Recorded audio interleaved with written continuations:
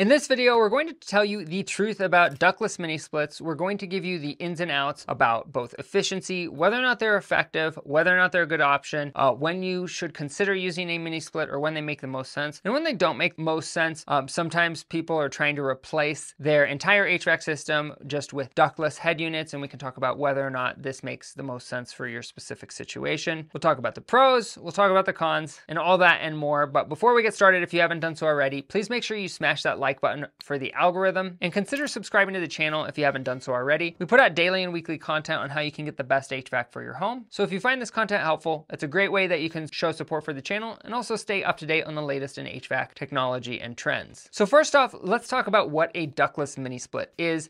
As it sounds like from the title, what you'll start to learn in the HVAC space is that engineers are not that creative when they name things, and so when they come up with a product, they tend to call it what it is. So a pressure reducing valve, for example, reduces pressure. It's pretty simple. We're not the most complex bunch. We're pretty literal people. So a ductless mini split is what it sounds like. It is an HVAC system that has no ducts or ductwork involved. Now, there are variants of mini splits like a slim duct or slim ducted unit that tie into a mini split ductless condenser, which is your outdoor air handler. So you can have the capacity of, let's say, ducting a small area. Let's say you have an upstairs, bedroom or a couple of bedrooms upstairs. Putting in a slim ducted system, even though it will tie into a traditional ductless type of condenser or style of condenser, which is typically a side discharge condenser, that can still be a good option. And for all intents and purposes, that is not a ductless system because there is ductwork involved. And so we're going to be focusing more on mini splits, but I just wanted to bring that up because that is an option for some people that are looking for either a combination type of system where they can have both a ducted and ductless system. But let's talk about what some of the biggest benefits are of going with a ductless system before talking about some of the drawbacks. Now, the biggest benefit to ductless systems by far is that they are quiet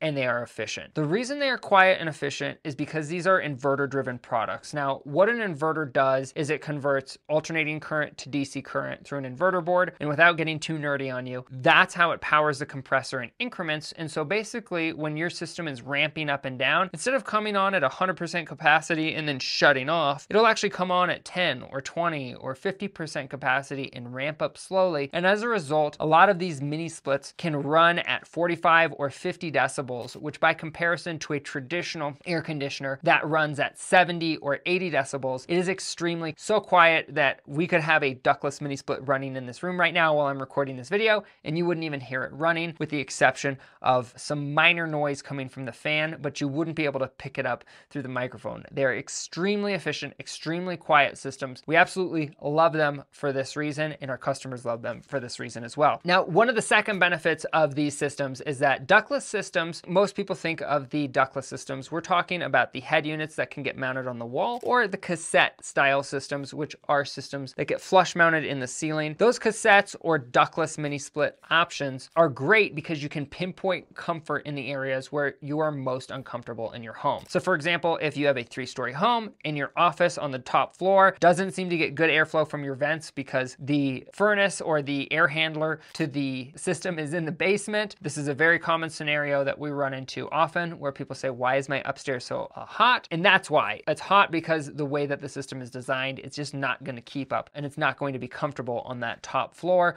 or on the floors that are furthest away from the mechanical room, wherever your air handler is that is circulating all the air through the home. So putting a ductless mini split on the top floor or in the room that is always too hot or too cold can be a great way to heat and cool a space and provide zoned heating and cooling. And that brings me to my next point, is that they can actually make the entire home more comfortable by attacking those trouble areas, because oftentimes what you'll find is that in order to get that upstairs office or the master bedroom that's upstairs, to get that comfortable, you might have to keep the rest of the house at an uncomfortably cold temperature. And all that does is make it very inefficient, because your whole house might be at 70 degrees or 72 degrees just so you can get the upstairs to the temperature that you want, and by keeping the rest of the house at this really uncomfortably cold or uncomfortably hot temperature. And with a mini split, what happens is if you set, let's say, your target temperature for the rest rest of the house is 74 degrees. And then you have a mini split upstairs that is in that area that's also set to 74 degrees. But let's say normally in the summer, it gets up to 80 degrees or 82 degrees in that room. Well, now by taking off the load on the hottest part of the house, that room that is always hot, you're actually helping the other system keep up with the rest of the house because it's not having to work so hard with this upstairs bedroom that's constantly hot and constantly a source of a load on the house. And so it can actually help the whole house feel more comfortable just by attacking that troubled area. Now, one of the other benefits of mini split systems is that oftentimes they're easy to install, or they're easier to install, I should say, than a ducted system, right? If you're looking at a finished home that doesn't have any ductwork and you said, can you come in here and add ductwork for us? It would be extremely difficult and it would be extremely expensive. And the reason is because we're going to have to build out soffits and framing around all of the ductwork. And so after we're done running the trunk lines and the ductwork, cutting holes in the floors to get airflow everywhere that you want it. The downside in this instance is that that installation would be extremely expensive and it probably wouldn't work as well as just adding a ductless system at that point. And so they're nice because you can add the air conditioning or the heat pump in the areas where you need it the most. That's why we absolutely love them. They're a great Swiss Army knife tool, so to speak, that we can use in multiple applications. And they do a great job of heating and cooling. And the big thing to consider with these systems is that making sure that you're getting one that is going to keep up in your climate, because depending on whether or not you have a high ambient climate or a low ambient climate, meaning do you live in a very hot desert or a very cold Arctic tundra, you want to make sure that the heat pump or the air conditioner you're getting is going to be designed to keep up in those super hot temperatures, and it's sized accordingly. Now, one of the last and final benefits I want to talk about before I talk about some of the cons related to mini splits that some people bring up as concerns is that they are very efficient, which means they use very little power to operate. So a lot of these systems, because they're inverters, when the condenser, which is your outdoor unit, first kicks on, it might only pull 1 or 2 amps, which by comparison with, let's say, a full size 5-ton single stage system that might pull 35 or 40 amps on startup, these systems, pull a fraction of that in terms of the amount of power they consume when they first start up. And for this reason, they are very flexible. You can use them in environments where, let's say, you have 2 electric vehicles in your home and your panel's fully maxed out and you have a lot of electric appliances. Adding one more circuit for a small heat pump or a small mini split is much easier because a lot of times it's going to be a 15 amp breaker or a 20 amp breaker. It's a very small breaker by comparison. And when these systems are running, oftentimes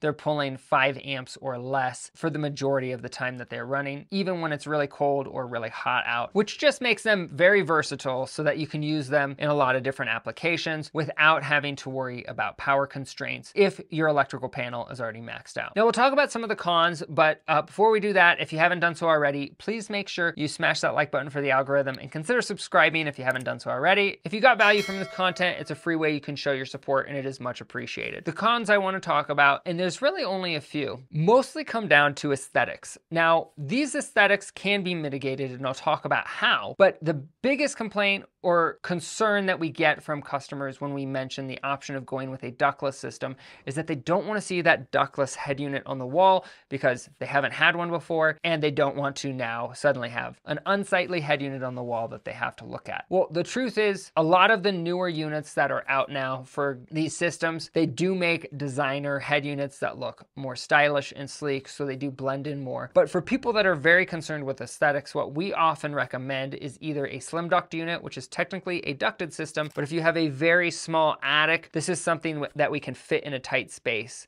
to heat and cool that area comfortably. And also, our other favorite option is what's called a cassette. A cassette style of head unit is a head unit that sits flush in the ceiling and it looks exactly like basically a square ceiling panel tile that you would see at an office. And the reason these are great is because number one, they're flush mounted in the ceiling, so they don't really have any aesthetic effect on the room any more than, let's say, a ducted system might have. And no one really complains about having too many registers in their home. It's just something that we're all used to. And so these cassettes can be great for people that are concerned about the aesthetics of a traditional ductless mini split looking head unit. And the other downside that comes to, again, aesthetics with these is that because we are having to install a separate condenser, sometimes people don't like the aspect of having refrigerant lines ran on the outside of their house, but we normally mitigate this by using something called line hide. Ductless line hide is basically a channel cover that the line set goes inside of, so any of the electrical, any of the line set can go inside of that line hide, which is also paintable, so that means you can paint it after it's done or have it painted so it'll blend in with the rest of the house and basically not take away from the aesthetic of the house wherever that line set is being ran, because anywhere that you do have a head unit installed inside your home, any of the ductless units for example, you're going to need to have a set of refrigerant lines running along the outside of the home into that head unit. So we hope you found this content helpful, and if you did, make sure you smash that like button for the algorithm and consider subscribing to the channel. And if you happen to be in one of the markets we service, there's a link in the description where you can actually schedule with us online. And if you are in a market where we don't service, but you're interested in working with a contractor that we handpick and help you select, there's zero cost to you. This is a new program that we are launching in beta mode. So we are literally handpicking these contractors on a case-by-case basis as people inquire. So if you're looking for a geothermal setup in a specific region and you want to be referred to a contractor, we literally will find one for you. And again, this is in beta mode, so this is in a soft launch right now, and we're trying to help people and also gauge interest to see whether or not people are that interested in this as a product. So if you're interested in working with a contractor that we hand select, again, there's no charge to you. There's a link in the description that you can click for that on the hvacdopeshow.com. And as mentioned earlier, there's a video popping up on the screen that YouTube thinks you should watch. So make sure you check that out if you haven't done so already, and we will catch you on the next episode.